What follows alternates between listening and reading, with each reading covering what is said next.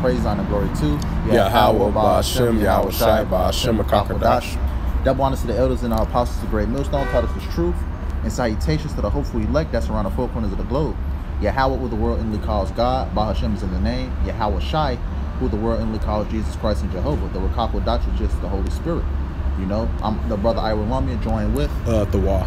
Yeah, we're the brothers of GMS Chicago. Coming back at you with another lesson. Lord willing, this lesson be edifying. We're going to entitle this lesson, you know, 2/3 of our people are going to be destroyed. You know, so I'm gonna start off with this one. This is the book of Amos 9 and 8. It says, "Behold, the eyes of the Lord Yahweh are upon the sinful kingdom." It says, "And I will destroy it from off the face of the earth, saving that I will not utterly destroy the house of Jacob, saith the Lord." Right, the Lord is not utterly going to destroy the house of Jacob. You know, because what? The Lord is going to destroy 2/3 of our people, and the Lord is going to keep that remnant. What is that remnant? The remnant is what? The 144,000 and the 1/3. 12,000. Prophets out of each tribe. You got the 1/3. That remnant the Lord is going to have mercy on. Verse 9. It says, "For lo, I will command and I will sift the house of Israel among all nations." Meaning what? We will scatter amongst all nations. It says, "Like as corn is sifted in the sieve," he says, "Yet shall not the least grain fall upon the earth." But here's the point I wanted to get into. This is the book of Amos 9 and 10. It says, "All the sinners of my people shall die by the sword, which say the evil shall not overtake nor prevent us." Right? All the sinners of the Lord people, shall be destroyed by the sword. And that's 2/3, of our people. And we can probably say that second address, that Zechariah, with that Zechariah 13 and 8. Yeah. We can probably say that one for last, but because that's definitely a stamp, for the lesson. But just to say that all the sinners of the Lord's people is going to perish, and we was reading that. What was that? Jeremiah 15 and 2. Hey, if you can grab that real quick, that Jeremiah 15 and 2. How the Lord is is going to deliver our people through basically through the 4 sword judgments. The noisome beasts, the pestilence, and different things of that nature. I believe it's Jeremiah 15 and 2, is it? Hold on, let me bring it up real quick. Jeremiah 15 and 2. How you want to read it? This is the this is the book of Jeremiah 15 and 2.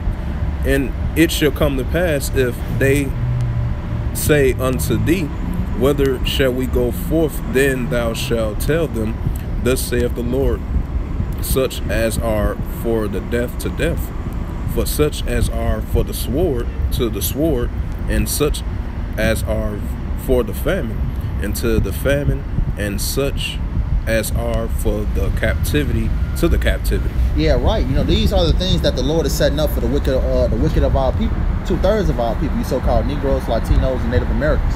The Lord, has something special in a gruesome way for you 2/3. Read verse 3 also.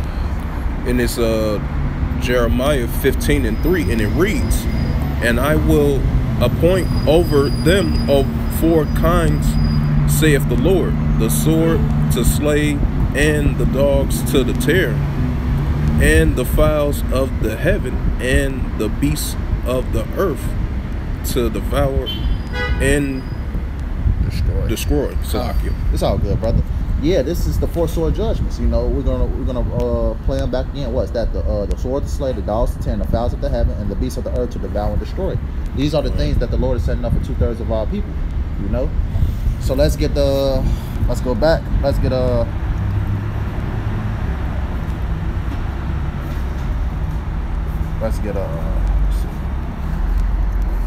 Proverbs 1 and 23. It says, "Turn you at my reproof. Behold, I will pour out my spirit unto you, and I will make known my words unto you." Meaning what? The Lord is going to reveal certain things to you. But ultimately, ultimately you got to get yourself right if you want the Lord to deal with you. You can't be out here doing any and everything. It says, "Because I have called and you refused, I have stretched out my hand and no man regarded." It says, "But ye have set a knot all my counsel and or none of my reproof." Because when you have Jays that come up to the camp, they just walk by or they just talk shit. They disregard what I'm reading that 2nd Ezra 9. They disregard the law, statutes, and commandments of the Lord. It says, "I also will laugh at your calamity. I will mock when your fear cometh." Right, the Lord is going to laugh at that calamity. So when they're in hell, when they're suffering, when they're in that torment, the Lord is going to laugh like, "Ha, I told you so. This is going to happen if you didn't follow me." And this is going to overtake 2/3 of our people. What's that? Jacob's trouble, Jeremiah 30:7. And it says, when your fear cometh as desolation, and your destruction cometh as a whirlwind, when distress and anguish cometh upon you, then shall they call upon me, but I will not answer. They shall seek me early, but they shall not find me. Right? It's 2/3. How 2/3 of our people love to get right at the last moment when they going through some shit. Yep. So our people only want to get right when they going through some shit. They only call on the Lord when they going through some shit. That's not even the right name at that.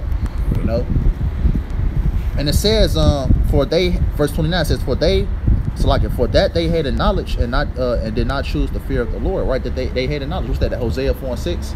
Yep. My people. What's that? My people are destroyed for the lack of knowledge. Yep. Yeah. Ultimately 1447 on that bus. Call on y'all, but y'all shot. But that's it, raw. Raw as hell. But yeah, our people just hate knowledge, and the knowledge is on the highways and byways by the way of the prophets. It says, verse 31. It says, therefore shall they eat of the fruit of their own way and be filled with their own devices. Right? So basically, the things that our people are into, that all that's going to overtake them. Matter of fact, yeah. Since we mentioned the Hosea 4:6. Yeah, let's get that Hosea 4:6. Hold on, let me get to it real quick. Salakia, brother. It's all good. This is the book of Hosea 4:6. My people are destroyed for a lack of knowledge, because thou hast rejected knowledge, I will also reject thee. Thou shalt be no priest to me, seeing that thou hast forgotten the law of thy power, Yahweh thy power, and I will also forget thy children. Where our people are destroyed for the lack of knowledge. That's plain. Just look at Jake out here. They lean on their own understanding. That's what leads to a lot of our people's destruction. And it says what? It says, I will also forget thy children. That's why a lot of Jake children died. What? Those dry bass, whatever the case may be. The Lord's out here judging our people because what? They rejected knowledge. So what? It says what? The Lord is also going to reject thee. That's why the scriptures say the Lord, is a jealous power. Our people doing what they want to do, not returning unto the Lord. So what? We're the Lord's woman. And when if your woman act up and do anything and everything, you're gonna feel some type of way, and the Lord is angry with our people. So let's go back. That was it on that Hosea 4:6, right? Yep. It says that was pretty much on the Proverbs, but 1:23. Let me see. Yeah, that's read 32. For the turning away for the simple shall slay them, and the prosperity of fools shall destroy them. It says, verse 33, but whoso hearkeneth unto me shall dwell safely and shall be quiet from the fear of evil. And who's ultimately going to hearken unto this, unto the word, unto Yahweh Shem Yahushua, the elect, the 144,000 and 1/3. Lord willing, we be a part of that number. To be at the first fruits, Lord willing.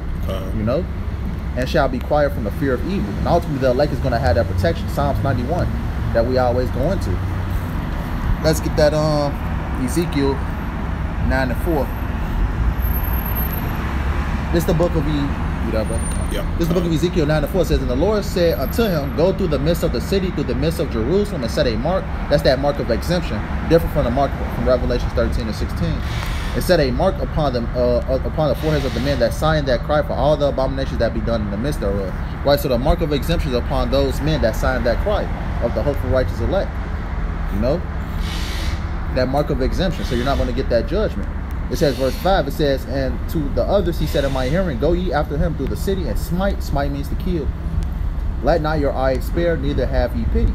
Right, so the Lord is going to send these death angels out. When things get real bad out here, Jeremiah 37, Jacob's trouble, the Lord is finna really, send these death angels, down here. Verse 6, it says, slay utterly old and young, both maids and little children and women, but come not near any man upon whom is the mark, that mark of exemption, and begin at my sanctuary, and they began at the ancient men which were before the house. Right, so the Lord is not going to have pity on old, young children of our nation. As the scriptures say, judgment must begin at the house of the Lord, and it's going to start at the ones that know that they're Israelites. That's not doing the right thing. Let's get that second Esdras 9. Second Esdras 9, and let's start at let's see. Second Esdras 9 and 8. This is the book of 2nd Ezra 9 and 8. It says, shall be preserved from the said. Actually, let's start at verse 7. 2nd Ezra 9 and 7 says, everyone that shall be saved and shall be able to escape by his works and by faith whereby ye have believed. Right, so you got to have works, to basically, to show your faith. You got to have the works behind it, It says, verse 8, shall be preserved from the said perils. The perils, we read about it in Jeremiah 15 and 2. The four sword judgment, the sword, the famine, the beast, the noisome beast, the pestilence. And it says, and shall see my salvation in my land and within my borders, for I have sanctified them for me from the beginning. It says, verse 9, and then shall they be in pitiful case, which now have abused my ways. And how do 2/3 of our people abuse the Lord's ways? Leaning to their own understanding, following their own path, doing what they want to do, not regarding the law, statutes, and commandments of the Lord. It says, and they have cast them away despitefully shall dwell in torments. Right, they're going to suffer. The Lord is going to put, that mass hail upon 2/3 of our people. It says, for such as in their life have received benefits and have not known me. What's that? What do 2/3 of our people receive and take glory in? Child support, food stamps, Social Security, different things like that. It says,